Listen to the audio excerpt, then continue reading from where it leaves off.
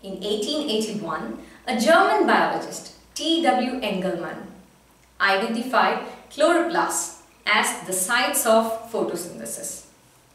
Most chloroplasts are seen in the mesophyll cells of leaves. If you take a cross-section of a small part of this leaf and examine under a light microscope, you can see the leaf anatomy like this. Here, below the upper epidermis, we can see vertically elongated palisade parenchyma cells. Below the palisade tissue layer are the layers of oval-shaped spongy parenchyma cells. Palisade and spongy parenchyma cells together form the mesophyll tissue in leaves. Even though both palisade and spongy parenchyma cells contain chloroplasts, palisade parenchyma cells contain more chloroplasts than spongy parenchyma. Most of the photosynthesis takes place in the palisade cells. Now if you go for a higher magnification of a single palisade cell, you may find about 40 to 50 chloroplasts. If we want to see the ultrastructure of a single chloroplast, then we have to use an electron microscope. The transmission electron micrograph of a single chloroplast obtained using a transmission electron microscope is shown here. Now, let's learn about the structure of chloroplasts in detail. They are disc-shaped. They are surrounded by a double membrane called the chloroplast envelope. The outer membrane contains porins and is permeable to metabolites of small molecular weight. But the inner membrane of the chloroplast is highly specialized with transport proteins. These transport proteins regulate the movement of metabolites into and out of chloroplast. In other words, the inner membrane is selectively permeable. The outer and inner membranes of chloroplast don't contain chlorophyll. The two envelope membranes are separated by a gap called the intermembrane space. There is a colorless fluid within the chloroplast called stroma. Stroma contains the enzymes responsible for carbohydrate synthesis. In addition to the inner and outer membranes of the envelope, chloroplasts have a third membrane system called the thylakoid membrane. This membrane forms a network of flattened sacs called thylakoids.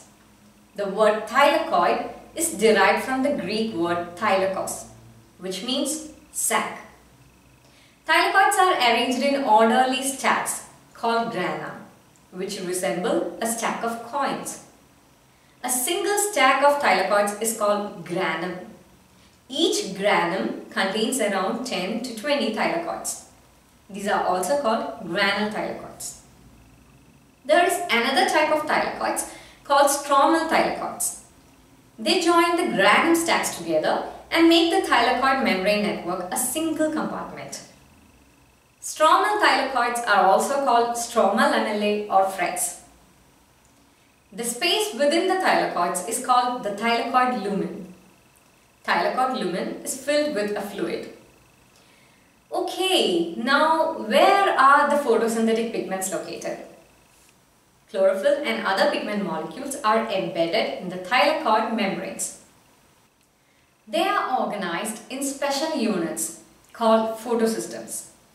Each photosystem is an assembly of 250 to 400 pigment molecules. There are two different types of photosystems, photosystem 1 and photosystem 2. We will learn more about photosystems later. In the stroma, you can also see strands of DNA and prokaryotic-like ribosomes, that is 70S ribosomes. Chloroplasts are cell organelles, right? Normally, we don't expect DNA to be present in a cell organelle. Have you ever wondered why chloroplasts have their own DNA and prokaryotic 70S ribosomes? According to the endosymbiosis theory, chloroplasts were once photosynthetic bacteria. Bacteria are prokaryotes. And they got engulfed by a large eukaryotic host cell. Then the photosynthetic bacteria and the eukaryotic cells started a symbiotic relationship with each other. The photosynthetic prokaryotic bacteria provided important nutrients to the eukaryotic host cell, and in turn these photosynthetic bacteria received protection and a steady environment to live in. Since chloroplasts were once photosynthetic bacteria, they have their own DNA and prokaryotic semious ribosomes. Chloroplasts often contain starch grains and small lipid droplets, which are the reserve food materials.